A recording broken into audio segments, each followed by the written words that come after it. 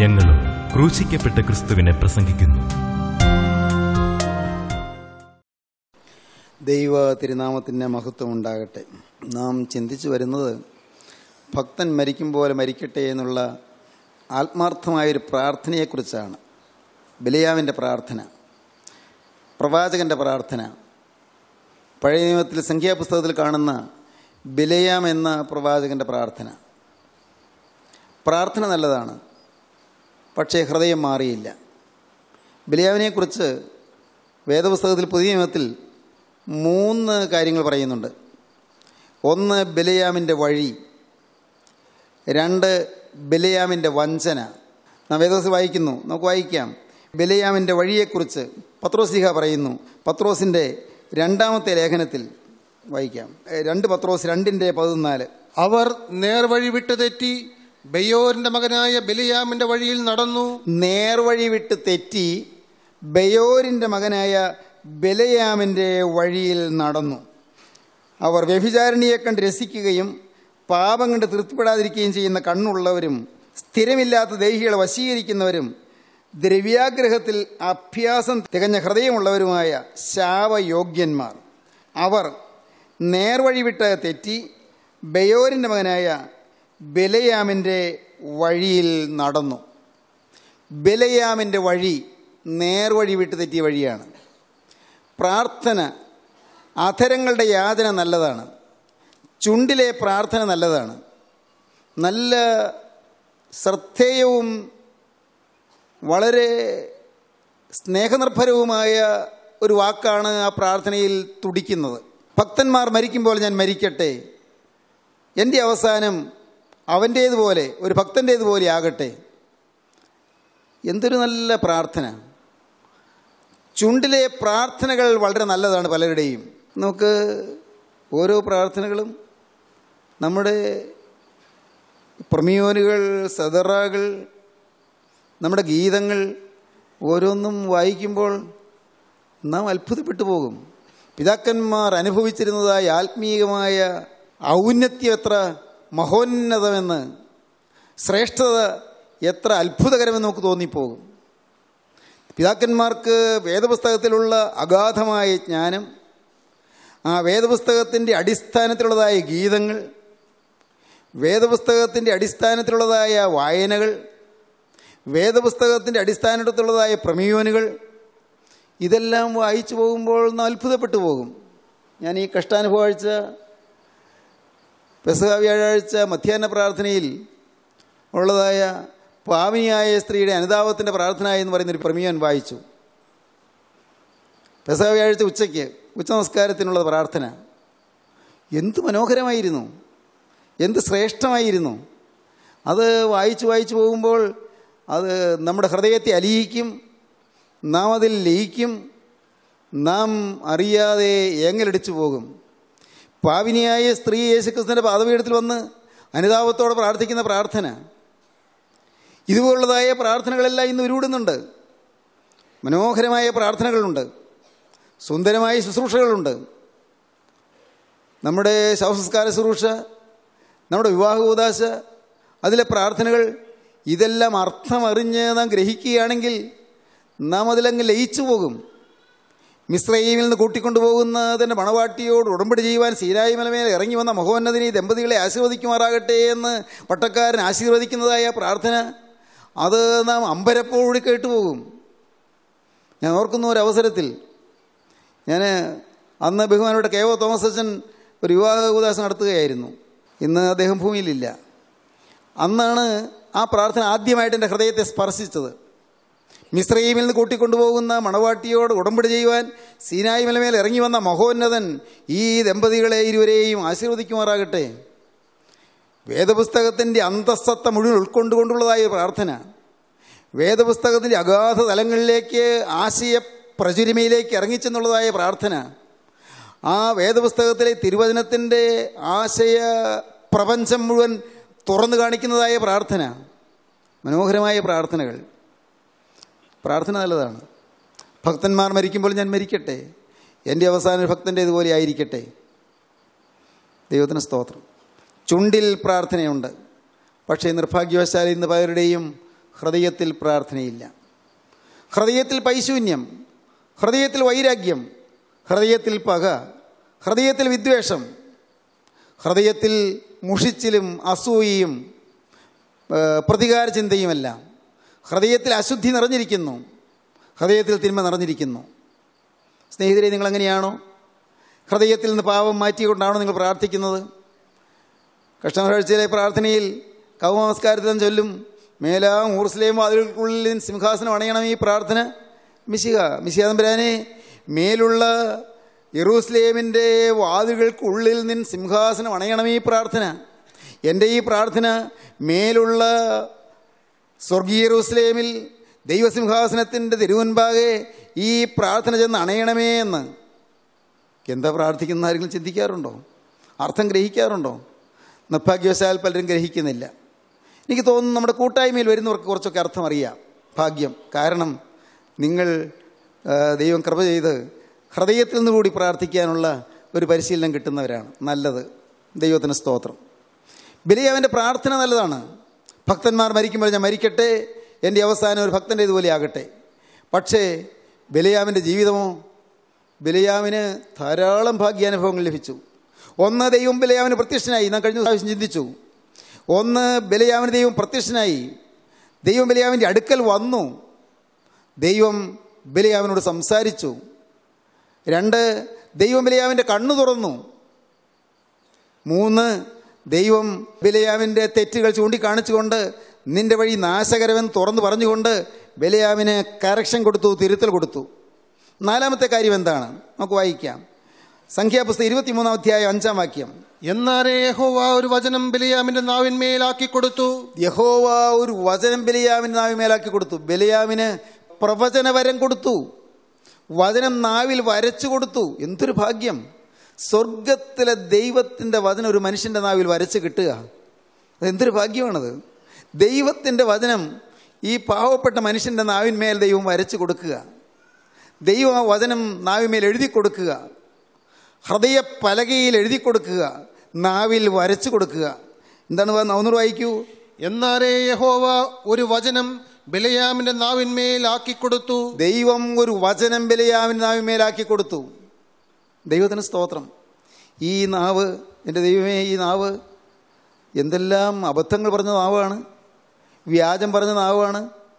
ഈ നാവ് പലരെയും കുറ്റം പറഞ്ഞ നാവാണ്, ചിലരെ ദുഷിച്ച നാവാണ്, ചിലരെ വിധിച്ച നാവാണ്, ചിലരെ തരം താഴ്ത്തിയ നാവാണ്, ഒരുപക്ഷെ പരിഹസിച്ച നാവാണ്, പുച്ഛിച്ച് സംസാരിച്ച നാവാണ്, കാര്യം അറിയാതെ ചിലരെക്കുറിച്ച് അപവാദം പറഞ്ഞ നാവാണ്.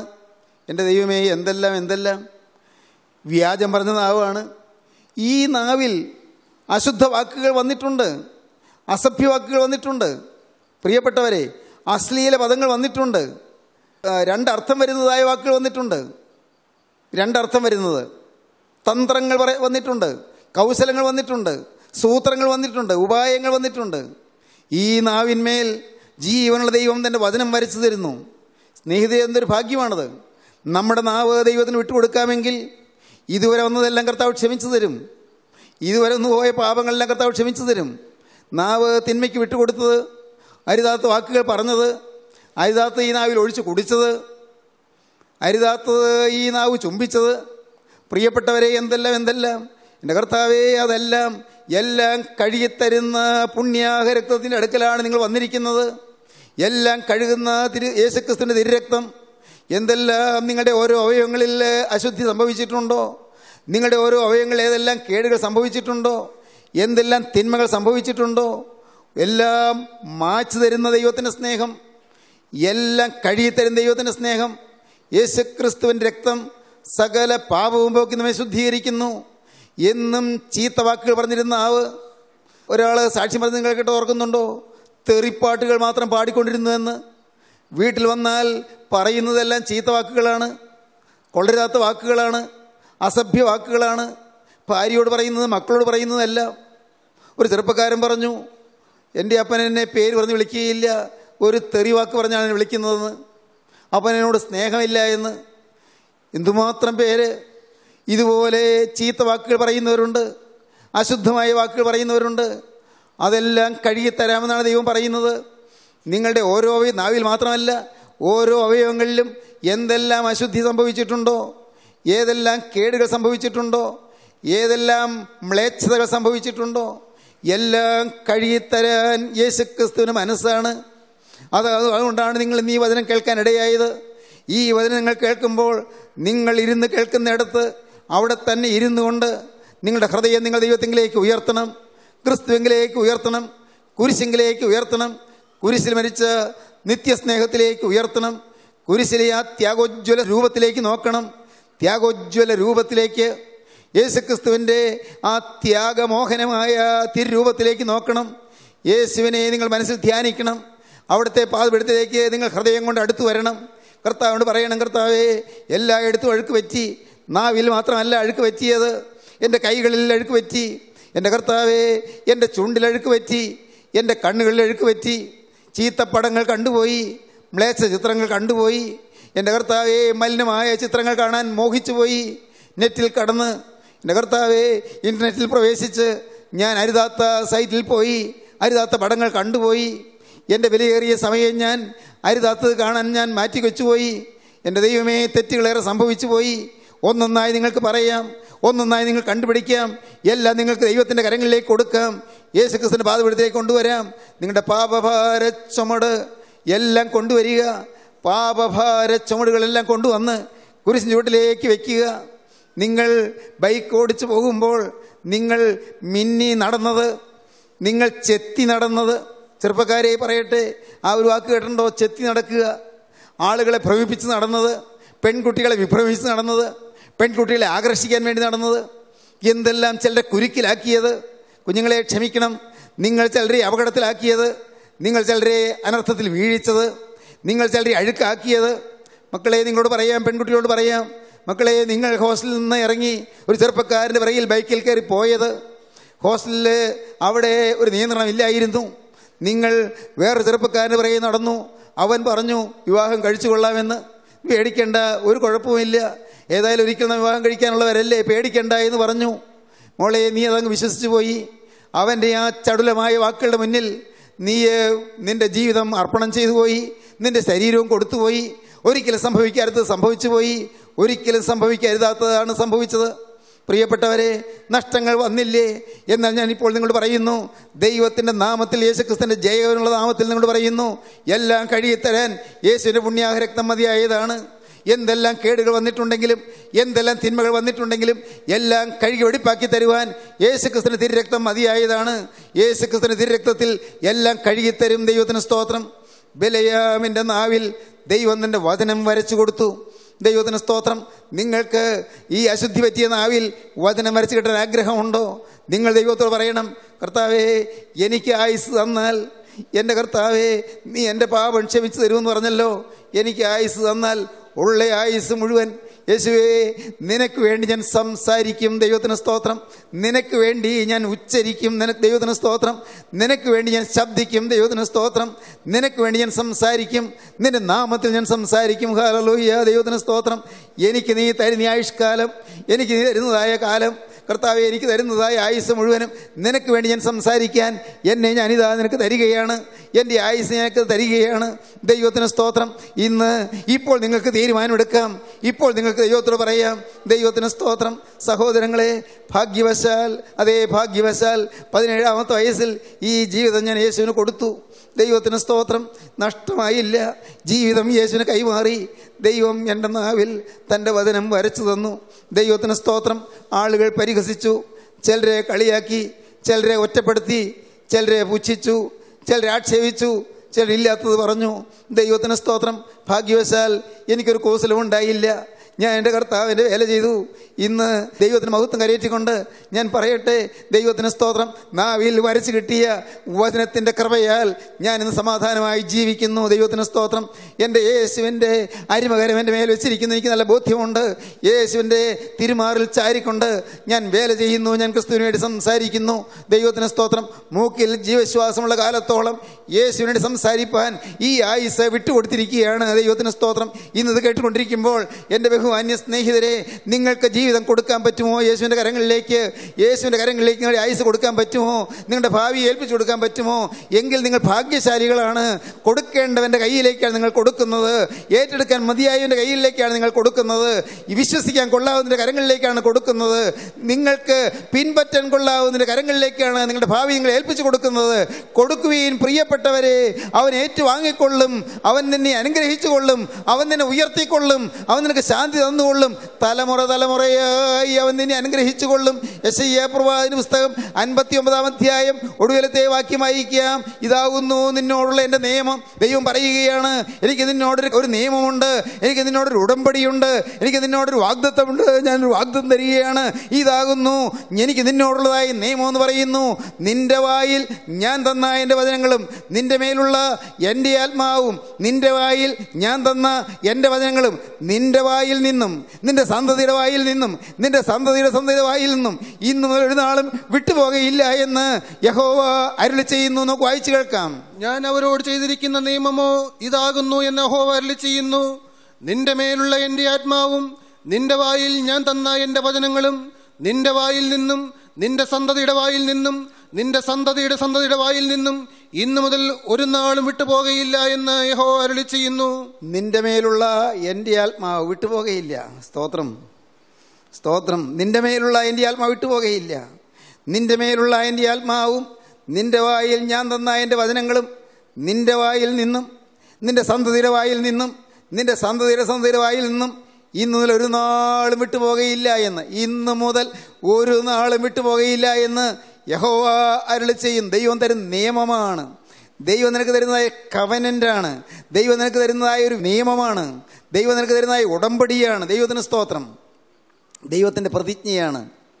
ദൈവം വചനമാക്കി കൊടുത്തു. ബലിയാവൻ ഭാഗ്യശാലിയാണ്. പക്ഷേ എന്നിട്ടും അവന് നല്ല മരണം കിട്ടിയില്ല. അഞ്ചാമത്തെ കാര്യം എന്താണ്? ദൈവം വചനം കൊടുത്തു. ദൈവം പ്രത്യക്ഷനായി. ദൈവം ബലിയാവിൻ്റെ അടുത്ത് വന്നു. ദൈവം സംസാരിച്ചു. ദൈവം ബലിയാവിൻ്റെ കണ്ണു തുറന്നു.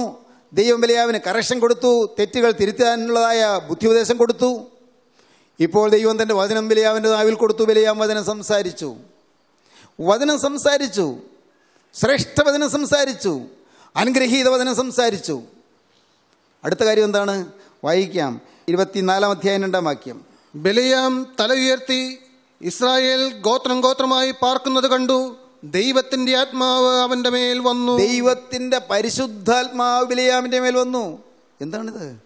ബലിയാമിന്റെ മേൽ ദൈവത്തിന്റെ പരിശുദ്ധാത്മാവ് ഇറങ്ങി. The അനോയിൻമെന്റ് of the holy spirit. പരിശുദ്ധാത്മാവിന്റെ അഭിഷേകം ലഭിച്ചു. പരിശുദ്ധാത്മാവ് വന്നു. ഈ വാക്കുകളെ കേൾക്കുന്ന അനേകം പേരും പരിശുദ്ധാത്മാവ് പ്രാപിച്ചവരാണെന്ന് എനിക്കറിയാം. ഈ വാക്കുകളെ കേൾക്കുന്ന ബഹുഭൂരിപക്ഷം പേര് പരിശുദ്ധാത്മാവിനെ ഒരിക്കൽ പ്രാപിച്ചവരാണ്. പരിശുദ്ധാത്മാവ് നിങ്ങളുടെ മേൽ വന്നതാണ്. പരിശുദ്ധാത്മാവ് വരിക അതൊരു പ്രത്യേക അനുഭവമാണ്. അതൊരു പ്രത്യേക സിദ്ധിയാണ്. അതൊരു മഹത്തായ കൃപാവരമാണ്. പരിശുദ്ധാത്മാവ് ഈ മനുഷ്യനിൽ ഇറങ്ങുക. ഈ മൺമയനായ മനുഷ്യനിൽ ദൈവത്തിൻ്റെ തേജസ്സിൻ്റെ ആത്മാവ് ഇറങ്ങുക. എന്തൊരു അത്ഭുതം! ബലിയാവനത് ലഭിച്ചു. സ്നേഹിതരെ, നിങ്ങൾക്ക് പലർക്കും ലഭിച്ചതല്ലേ? പക്ഷേ ഭയപ്പെടണം. ആത്മാവ് വന്നവരാണെങ്കിലും നല്ല അവസാനം കിട്ടണമെന്നില്ല. ആത്മാവ് വന്നവരാണെങ്കിലും ഭക്തൻ മരിക്കും പോലെ മരിക്കാനിടയാകണമെന്നില്ല. സൂക്ഷിക്കേണ്ടതാണ്. ദൈവത്തിൻ്റെ ആത്മാവ് ബലിയാവിൻ്റെ മേൽ വന്നു. ആത്മാവിൻ്റെ അഭിഷേകം ലഭിച്ചു. ദൈവത്തിൻ്റെ ആത്മാവ് ഒരിക്കൽ വന്നു. ഒരിക്കൽ പ്രകാശം ലഭിച്ചു. ഒരിക്കൽ സത്യത്തിൻ്റെ പരിജ്ഞാനം പ്രാപിച്ചു. ഒരിക്കൽ ദൈവത്തിൻ്റെ നല്ല ദാനം ആസ്വദിച്ചു. പരിശുദ്ധാത്മാവിന് നൽവരം പ്രാപിച്ചു. ഒരിക്കൽ സത്യവചനത്തിൻ്റെ ശക്തി അനുഭവിച്ചു. എബ്രായ ലേഖനം 6-ാം അധ്യായം 4-ാം വാക്യം നമ്മൾ വായിക്കാം. ഒരിക്കൽ പ്രകാശം ലഭിക്കുകയും ഒരിക്കൽ പ്രകാശനം ലഭിച്ചിട്ട് സ്വർഗീയദാനം ആസ്വദിക്കുകയും പരിശുദ്ധാത്മാവിനെ പ്രാപിക്കുകയും ദൈവത്തിന്റെ നല്ല വചനവും വരുവാനുള്ള ലോകത്തിന്റെ ശക്തിയും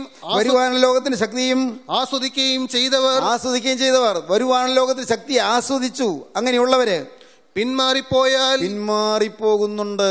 ദൈവത്തിന് സ്തോത്രം. എന്തൊക്കെയാണ് അവരുടെ പ്രത്യേകത? ഒരിക്കൽ പ്രകാശനം ലഭിച്ചു, ആത്മാവിന്റെ പ്രകാശം ലഭിച്ചു. ഒരിക്കൽ പ്രകാശം ലഭിക്കുകയും സ്വർഗീയദാനം ആസ്വദിച്ചു, പരിശുദ്ധാത്മാവിനെ പ്രാപിച്ചു, ദൈവത്തിന്റെ നല്ല വചനം അനുഭവിച്ചു, വരുവാനുള്ള ലോകത്തിന്റെ ശക്തി ആസ്വദിച്ചു. അങ്ങനെയുള്ളവര് പിന്മാറിപ്പോകാൻ സാധ്യതയുണ്ട്. പിന്മാറിപ്പോയാൽ എന്തു വരും? പിന്മാറിപ്പോയാൽ തങ്ങൾക്ക് തന്നെ ദൈവപുത്രനെ വീണ്ടും ക്രൂശിക്കുന്നവരായി തീരും. അവന് ലോകാപവാദം വരുത്തുന്നവരും ആകൊണ്ട് യേശുക്രിസ്തുവിന് ലോകാപവാദം വരുത്തുന്നവര്, ദൈവത്തിന്റെ നാമം ദുഷിക്കുന്നവര്, യേശുക്രിസ്തുവിന് ലോകാപവാദം വരുത്തുന്നവരും ആകൊണ്ട് അവരെ പിന്നെയും മാനസാന്തരത്തിലേക്ക് പുതുക്കുവാൻ കഴിവുള്ളതല്ല. വളരെ ഗൗരവമേറിയ വാക്യമാണ്. എബ്രായ ലേഖനം 10-ാം അധ്യായത്തിൽ നമുക്ക് വായിക്കാം. എബ്രായ ലേഖനം 10-ാം അധ്യായത്തിന്റെ ലാസ്റ്റ് പാരഗ്രാഫ്, അവസാനത്തെ ഖണ്ഡിക. സത്യത്തിന്റെ പരിജ്ഞാനം ലഭിച്ച ശേഷം നാം മനഃപൂർവ്വം പാപം ചെയ്താൽ പാപങ്ങൾക്ക് വേണ്ടി ഇനി ഒരു യാഗവും ശേഷിക്കാതെ ന്യായവിധിക്കായി ഭയങ്കരമായ ഒരു പ്രതീക്ഷയും എതിരാളികളെ ദഹിപ്പിക്കാനുള്ള ക്രോധാഗ്നിയുമേ ഉള്ളൂ.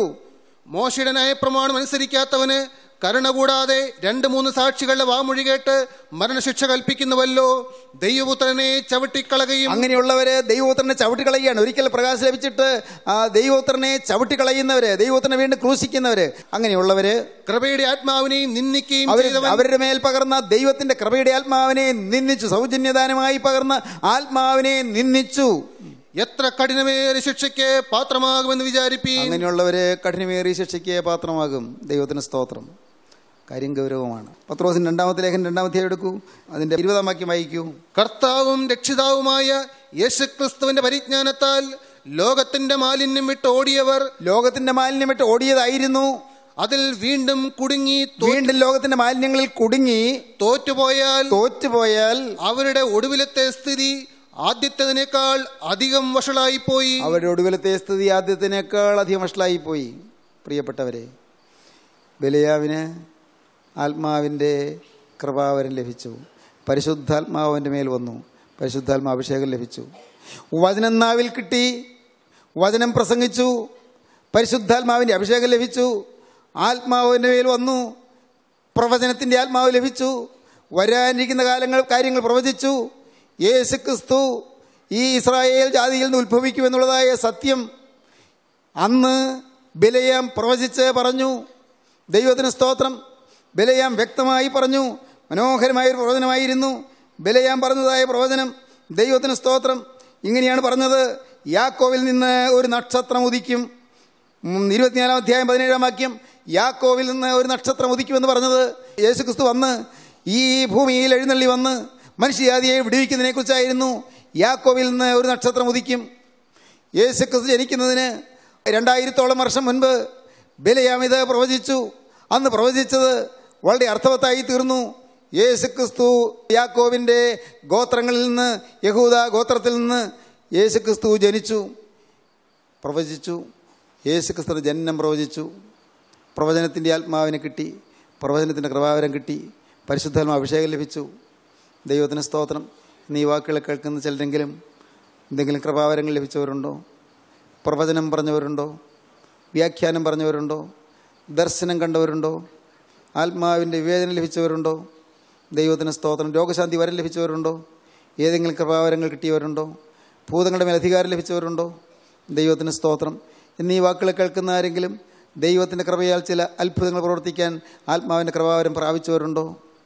പ്രവചനത്തിൻ്റെ കൃപാവരം, ഏറ്റവും മഹത്തായ കൃപാവരം, വിശേഷാൽ പ്രവചനവരം വാഞ്ചിപ്പിനെന്ന് കൊരിന്ത്യർക്ക് എഴുതിയ 1-ാമത്തെ ലേഖനം 14-ാം അധ്യായത്തിൽ അപ്പോസ്തലൻ പറയും. പ്രവചനവരം വാഞ്ചിപ്പീൻ. പ്രവചനവരം ലഭിച്ചതാണ്. 9 കൃപാവരങ്ങളിൽ ശ്രേഷ്ഠമായ വരം പ്രവചനവരം പ്രാപിച്ചതാണ്. പക്ഷേ ഇതെല്ലാം കിട്ടിയെങ്കിലും ബലയാം നഷ്ടപ്പെട്ടു പോയി. ബലയാം ഭക്തന്മാർ മരിക്കും പോലെ മരിച്ചില്ല. പ്രാർത്ഥന നല്ലതായിരുന്നു. ഭക്തന്മാർ മരിക്കുമ്പോൾ ഞാൻ മരിക്കട്ടെ, എൻ്റെ അവസാനം അവൻ്റെ ഇതുപോലെ ആകട്ടെ, ഒരു ഭക്തൻ്റെ ഇതുപോലെ ആകട്ടെ എന്ന് ആഗ്രഹിച്ചു, പ്രാർത്ഥിച്ചു. പക്ഷേ ഫലപ്പെട്ടില്ല. കാരണം ജീവിതത്തിൽ നിന്ന് പാവം അറിയില്ല. ബലയാം തൻ്റെ വഴി വിട്ടില്ല. ബലയാം തൻ്റെ വഞ്ചന വിട്ടില്ല. ബലയാം ദ്രവ്യാഗ്രഹത്തിൽ ജീവിച്ചു. ബലയാം തൻ്റെ അകത്തുള്ള ദ്രവ്യാഗ്രഹം വിട്ടില്ല, അകത്തുള്ള പാവം വിട്ടില്ല. പ്രവചനം പറഞ്ഞപ്പോഴും ദ്രവ്യാഗ്രഹം ഉണ്ടായിരുന്നു, പ്രവചനം പറഞ്ഞപ്പോഴും സ്വാർത്ഥതയുണ്ടായിരുന്നു. ബലയാമിൻ്റെ വഞ്ചന, ബലയാമിൻ്റെ വഴി. ദൈവത്തിന് സ്തോത്രം. നമുക്ക് വായിക്കാൻ ഭാഗമുണ്ട് ബലയാമിൻ്റെ ജീവിതത്തിലെ ചില പ്രത്യേകതകൾ. ദൈവം കൃപ തന്നാൽ മറ്റൊരു ദിവസത്തിൽ ചിന്തിക്കാം. ദൈവത്തിന് സ്തോത്രം. ഇപ്പോൾ നമുക്കിവിടെ നിർത്താം. സഹോദരങ്ങളെ, നിങ്ങളോട് ഞാൻ സ്നേഹത്തോടെ പറയട്ടെ, നിങ്ങൾ ആത്മാവിൻ്റെ കൃപ അനുഭവിച്ചവരാണ്, നിങ്ങൾ ദൈവസ്നേഹം കണ്ടവരാണ്.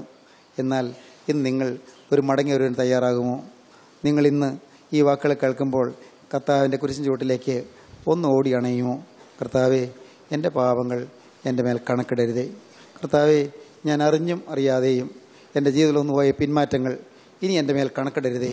ദൈവസ്നേഹം തിരിച്ചറിയാതെ, സത്യദൈവത്തെ തിരിച്ചറിയാതെ, യേശുക്രിസ്തു ആരാണ് തിരിച്ചറിയാതെ, യേശുക്രിസ്തുവിനോട് ഞാൻ പറഞ്ഞ വാക്കുകൾ മറന്ന്, യേശുക്രിസ്തു എന്നോട് പറഞ്ഞ വാക്കുകൾ മറന്ന് ഞാൻ ലോകത്തിൻ്റെ അടിമയായി, പണത്തിൻ്റെ അടിമയായി ജീവിച്ചത് എൻ്റെ മേൽ കണക്കിടല്ലേ. കർത്താവേ, എന്നെ ഇന്ന് കഴുകണമേ, തിരക്തത്താൽ എന്നെ കഴുകണമേ. സ്നേഹിതരെ, നിങ്ങൾ പ്രാർത്ഥിക്കൂ, യേശുവിനോട് ഉള്ളു തുറന്ന് പറയൂ. നിങ്ങളുടെ പാപം ക്ഷമിക്കുവാൻ യേശുക്രിസ്തുവിൻ്റെ തിരുരക്തം മതിയായതാണ്. യേശുക്രിസ്തുവിൻ്റെ തിരുരക്തം സകല മ്ലേച്ഛതകളും മാറ്റി നിങ്ങളെ വിശുദ്ധീകരിക്കും. ദൈവത്തിൻ്റെ ഇഷ്ടമോ നിങ്ങളുടെ ശുദ്ധീകരണം തന്നെ. നിങ്ങളുടെ ദേഹവും നിങ്ങളുടെ ആത്മാവും അശേഷം കളങ്കമില്ലാത്തതായി ആനന്ദത്തോടെ നിർത്തുവാൻ ശക്തിയുള്ളവനാണ് കർത്താവായ യേശുക്രിസ്തു. അശേഷം ബാക്കിയില്ലാതെ മുഴുവനും കഴുകി നിങ്ങളെ വെടിപ്പാക്കുവാൻ യേശുവിന് മനസ്സാണ്. ഇപ്പോൾ നിങ്ങൾ ക്രിസ്തുവിൻ്റെ പാദപീഠത്തിൽ അടഞ്ഞുകൊണ്ട് യേശുവിനോട് പറയൂ, കർത്താവേ, എന്നെ തന്നെ ഞാനിതാ തിരുമുൻപാകെ അർപ്പണം ചെയ്യുന്നു. എൻ്റെ മേൽ നിൻ്റെ ആണിപ്പാടുള്ള കരം ഒരു പ്രാവശ്യം കൂടി വെക്കണമേ. ഒരിക്കൽ കൂടി എൻ്റെ മേൽ നിൻ്റെ കരം വെക്കണമേ. എന്നെ തൊടണമേ, എന്നെ തലോടണമേ. എൻ്റെ ഹൃദയത്തിൻ്റെ പാപങ്ങൾ കഴുകി മാറ്റണമേ. തിരുരക്തത്താൽ എനിക്ക് മുദ്ര തരണമേ. തിരുരക്തത്താൽ എന്നെ മുദ്ര അണിയിക്കണമേ. കർത്താവേ, തിരുരക്തത്താൽ എന്നെ കഴുകണമേ. എന്നെ നിൻ്റെ രാജ്യത്തിൻ്റെ അവകാശിയാക്കി മാറ്റണമേ. എപ്പോൾ കടന്നുപോയാലും നിത്യരാജാധിരാജനായ യേശുവിൻ്റെ സന്നിധാനത്തെ എത്തിച്ചേരുവാൻ തക്കവണ്ണം മുഖപ്രസന്നതയോടെ തിരുവൻപാകെ വന്ന് അവിടുത്തെ പാദപീഠം ഒത്തുവാൻ എനിക്ക് ഭാഗ്യം തരണമേ. ഇതിന് രണ്ടാമത്തെ വരയിൽ പറന്നു വരുന്ന വിശുദ്ധന്മാരുടെ നിരയിൽ പറക്കുവാൻ കൃപ തരണമേ. അതിൽ നിന്ന് സ്തുതിയുടെ ചിറക് ധരിപ്പിക്കണമേ. എന്നെ അനുഗ്രഹിക്കണമേ. പ്രാർത്ഥിപ്പീൻ. നമുക്ക് സമർപ്പിക്കാം, നമുക്ക് പ്രാർത്ഥിക്കാം. കാരുണ്യവാനേ, തിരുവചനങ്ങൾക്കായി സ്തോത്രം. വചനം കേട്ട ഈ മക്കൾക്കായി സ്തോത്രം. എല്ലാവരെയും വിശുദ്ധീകരിക്കണമേ, എല്ലാവരെയും അനുഗ്രഹിക്കണമേ. യേശുവിൻ നാമത്തിൽ തന്നെ, ആമീൻ.